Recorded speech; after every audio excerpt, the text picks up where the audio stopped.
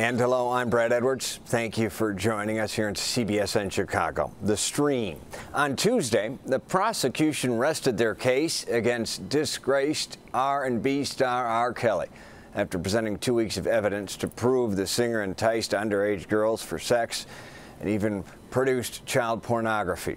Court proceedings resume Thursday when the defense's first witnesses take the stand. Here to talk about where the case stands, what we can expect from here, is a defense attorney, one of our friends of the Stream, Steve Greenberg. Steve, it is a note here, you also have and currently are still representing R. Kelly involving the state case here that is still pending, have repped him since 2018. You're keeping a close eye on this one. The first 2 weeks, of course, the U.S. attorney and the federal government laid out a pretty damning case. What are your thoughts on it so far? Well, I don't think the case has gone as well as the federal government assumed it would go. You know, there's a couple of different components to this case. There's the manufacture or production of child pornography, which involves 3 videotapes. There's a 4th videotape, but it doesn't exist. They haven't been able to produce it. They haven't been able to find it. On those, they actually have the videotape to produce. Young lady on the videotape came to court and said, "That's me on the videotape." So those charges against R. Kelly are troubling, and probably he probably won't be able to overcome those. But then there's the other aspects. There's the obstruction of justice counts. Some of them deal with preventing witnesses from cooperating in the earlier state court prosecution.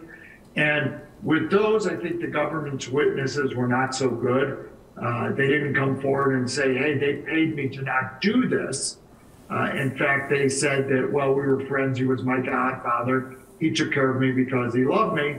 And then there's some other counts involving some other minors. And again, the witnesses on those counts, I don't think were very convincing, based on the tweets that I read in the newspaper articles.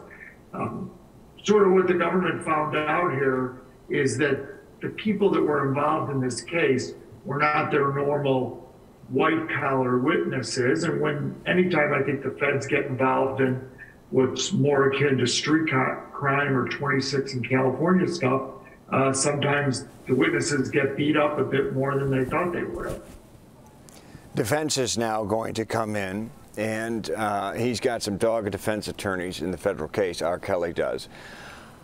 How do you overcome what, by all accounts, is the damning video evidence that some say clearly shows an R. Kelly having sex with clearly underage girls? How do you even begin to overcome that in defense of him? I don't know, quite frankly, that they can, and I don't know that they're really going to try to do that. I think that it has always been somewhat conceded that the jury was going to see this video, and I don't know that anyone's taking the position that it's not R. Kelly. In the state prosecution, in the 2008 trial, the quality of the video that was used was not as good as the quality of the video that they're using in this case. Back then, it was much harder to tell that it was R. Kelly, and the young lady in the video did not come forward and say, "That's me in the video." In fact, she had given statements saying it wasn't her in the video. Now she says she lied back then. It is her in the video. Her mother also came to court and said it's her in the video. So, you know, sometimes you can't get anywhere with a certain count on a case, and that might be the case here. And the question is just, what can you do to mitigate the overall damage in the bigger picture? So that what it may be looking at now. Of course, Mr. Kelly, your client in the state case, is facing decades in prison already for a conviction in New York.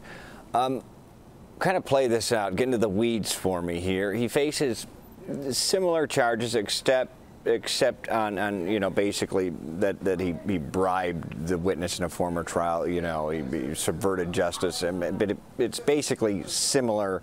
The worst crimes are similar to what he's already been convicted of in federal court in New York. If he were to be found guilty, wouldn't these be served concurrently? Wouldn't they be served at the same time? What's the government's gain here? Brad. That's completely up to the judge. In any federal case, the judge has the discretion to make things concurrent or consecutive. Look, on the New York case, he got 30 years. He's going to be 81 or 82 years old when he gets out of jail. If he has to serve all of that time, maybe he'll be in his late 70s. I doubt if the 85-year-old judge in this case would pile on to that. Here's a man who has lost everything professionally and everything personally. As far as the charges, I think the charges here are frankly different than the charges there. The charges there were the actual sex acts themselves that were charged. The sex acts aren't charged here. What's charged here is the filming of the sex acts. And it's maybe a semantical difference, but it is a difference. Okay, duly noted on those differences. And another question for you. You will defend R. Kelly, are continuing to serve as his defense attorney in the state cases. There is a state case here that is ongoing, and there could potentially be a state case that is brought in Minnesota, depending a lot on what likely happens in this federal case. A question for you is, have you had any contact with Mr. Kelly? Does R. Kelly ever believe he will one day be free, exonerated, or not be in a courtroom facing some type of charge or allegation? He's got very good lawyers. You said they're dogged lawyers. We like to think that we're dogged lawyers and we fight hard for our clients. Mike Leonard and I, who were on the New York case until some people got in Robert's ear, we were absolutely convinced we were going to win that case, in which case he would not be facing 30 years now. Absolutely convinced that we would prevail on the state court cases. I've looked at the evidence. I understand what's involved. I understand the allegations. And as far as the appeal of the New York case, it's very interesting because what they did was they took a bunch of small acts that weren't really, they were illegal, but they weren't the crime of the century. Usually when you've got a racketeering case, you've got a gang or the mob, and they've said the gang has committed 7 murders and 3 kidnappings, and they've been selling kilos of drugs, and so on and so forth. With Kelly's case, what they said was he didn't disclose to someone he had herpes. That's a misdemeanor. He got a fake ID for someone. That's a misdemeanor. They took all these relatively minor things and blew them up into a RICO case, and then the government only asked for 20 years, and the judge gave him 30. There are a whole host of, and I won't bore everyone with the nitty-gritty, but of good appellate issues on the New York case, and I frankly believe that if the Second Circuit Court of Appeals has any courage, they will do the right thing, and they will overturn that verdict and say that this is a gross abuse of the racketeering laws. It's not what was intended. What they're doing in a lot of these cases, Brad, if I can pontificate for a minute, is they're going back in time and they're trying to apply 2022 or 2020 outlooks and values to things that happened long ago. It happened, and I know I'll take a lot of heat for this, but it happened to Weinstein, it happened to Bill Cosby, it's happening to R. Kelly. And I think it's unfair. I think that looking at things with hindsight, there was a time when women weren't allowed to vote. There was a time when African Americans weren't allowed to mingle with white people. We now know that all of that was wrong, but we're not going back and criminally charging people for those kinds of acts. And I understand it's different, but you're going back and you're applying today's values and the way we look at things today to things that happened decades ago when not only Kelly looked at it differently, but the alleged victims looked at it differently, their parents looked at it differently, everyone's friends looked at it differently. And that's really, you know, this is the greatest hindsight prosecution that I've ever seen. It is noted that many do think there are some appealable issues in the New York case, but you know, and I appreciate what you're saying, but it's really you know, unarguable that R. Kelly is seen having sex with a minor that he taped. Right. It doesn't matter how old the video is. I mean, no. I'm distinguishing that from the rest of the case. But the other stuff, the obstruction, they've known about that stuff for years. There's a very good statute of limitations argument that the defendants have raised that the obstruction was complete when the 2008 trial came back with its verdict. And that now to prosecute him for the obstruction violates the statute of limitations. Look, I'm never going to say having sex with a 14-year-old is okay. And I think that had they just sought to prosecute him for that, maybe there wouldn't have been a need for a trial.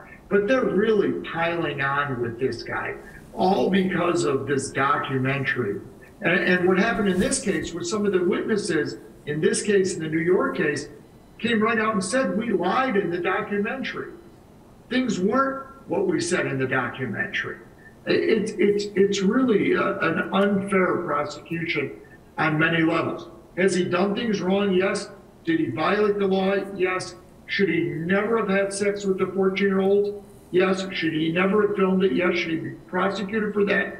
Yes. And frankly, he would have been much better off in hindsight had he lost the 2008 trial.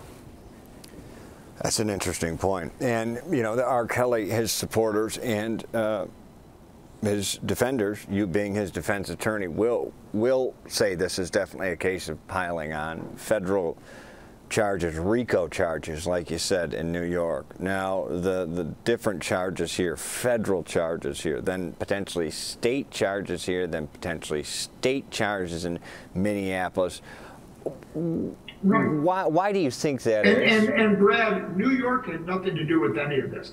If you look at the New York charges, there was one time he had sex with someone in New York who was an adult, but he didn't disclose that he had herpes. That was the connection to New York. Everything else in that case took place in Illinois, California, Florida, New Jersey.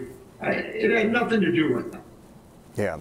Once again, Steve Greenberg, R. Kelly's defense attorney in the state case. The key question here, with all the charges that he's facing, really anyone who's been in the courtroom says it comes down to the videotapes. And videotapes clearly show an older R. Kelly having sex with clearly underage girls. Is there any way the defense is going to be able to lay out a case that overcomes that video evidence? The only way that he's getting out of those charges, and he was in his 20s at the time, is if the jurors are the world's biggest R. Kelly fans and they just want to cut him a break. I mean, in all honesty, I don't know there's a way around those charges, given the video which I've watched and the testimony that they now have. But the rest of it, he's got a fighting chance, and his co-defendants have a fighting chance. Yeah. So you will then, when do you come back into the fold? Will you come back into the fold automatically, or I know the state case is ongoing now, but do you expect a decision will be made to go forward or not with the state case, depending on what happens in this second federal trial? We were in court this morning on the state case, and the judge raised that very question. I think the answer to that question is up to Kim Foxx and what she wants to do after she sees what happens in the federal trial. We have raised some double jeopardy issues in relation to the state prosecution because some of it is duplicious with the federal case. but there's 4 cases and they're not all duplicitous. So that lays at the feet of Kim Foxx if she wants to go ahead and with those cases.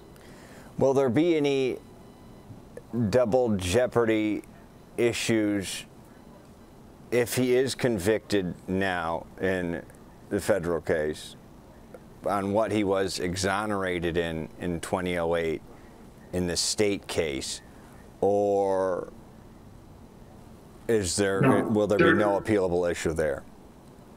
So there's a doctrine called the separate sovereign doctrine. Defense attorneys, we all hate it. The Supreme Court looked at it a couple of years ago and left it in place. The separate sovereign doctrine says that the federal government is a different government than every state government. So it's as if the federal government is a different country than from the states. You can be prosecuted in state court and prosecuted for the same thing in federal court. That's why you saw Derek Chauvin in Minnesota get prosecuted on the George Floyd thing.